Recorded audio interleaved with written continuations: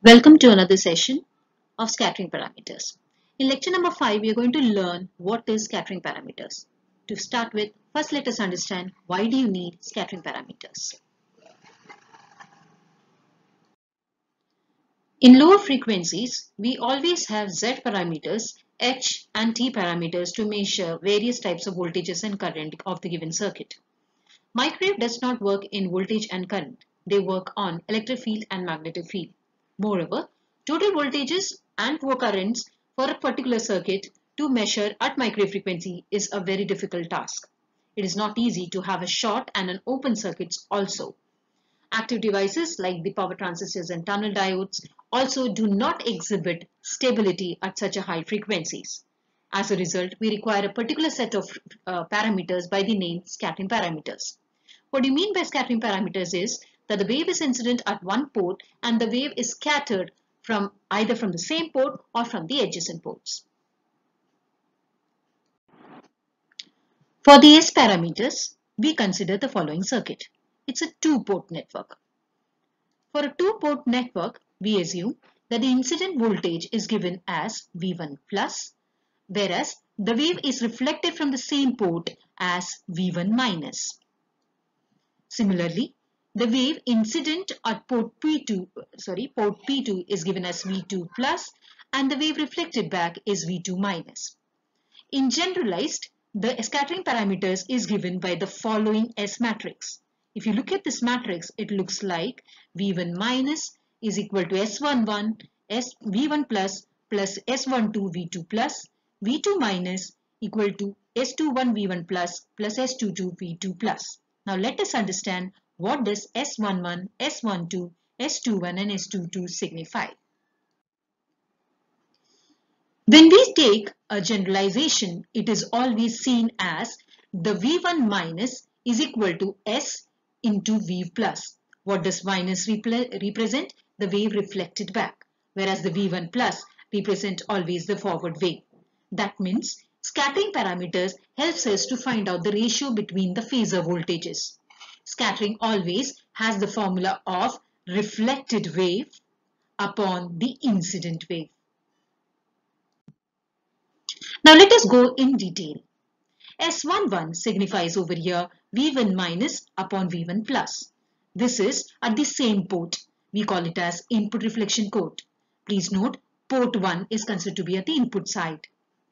What does the second one signify? S21. That is V2 minus upon V1 plus. Can you all observe? It is always the reflected wave upon the incident wave.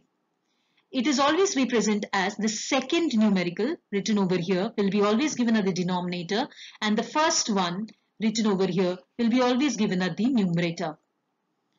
V2 minus upon V1 plus S21 is called as forward transmission coefficient. This is when the output port is terminated with a matched load. When we are finding the next one S12 which is V1 minus upon V2 plus, please observe V1 is at the numerator, V2 is at the denominator, the negative upon positive, keeping the first port in the match condition. Match condition over here means there is no reflection. Similarly, S22 signifies the output reflection coefficient when input port is terminated with a matched load. That is V2 minus upon V2 plus, keeping V1 plus to be equal to 0. So S parameters give you the complete characterization of the network at high frequencies. It becomes that the use of short and open circuits are not at all necessary. We are going to have a normalized frequencies and we will be plotting Smith chart with the help of these. Let us find the properties of S parameters. Property number one is the reciprocal property. What does reciprocal mean? S12 is equal to S21. That is, in general, we write Sij is equal to Sji. What does the reciprocal property mean? That is, whatever is happening from port 2 to port 1, the same thing happens from port 1 to port 2. Can we call this as a bidirectional? Yes, it's a bidirectional circuit. What does symmetrical mean? Symmetrical mean S11 is equal to S22. That means both the parameters of S11 can be equivalent to S22. What does it mean to be a network to be lossless? Network is considered to be lossless if it has an unity property and the zero property. Let's see at those properties. The unity property. In unity property, we always assume that when the parameter is multiplied to itself, it is always taken to be as unity. But if they are multiplied to the complex conjugate of the neighboring, it will be always zero. That we can see in the next property, which is called a zero property. In general, we write as S11 into S11 conjugate plus S21 into S21 conjugate is always equal to 1. These properties will be used in microwave components explanation.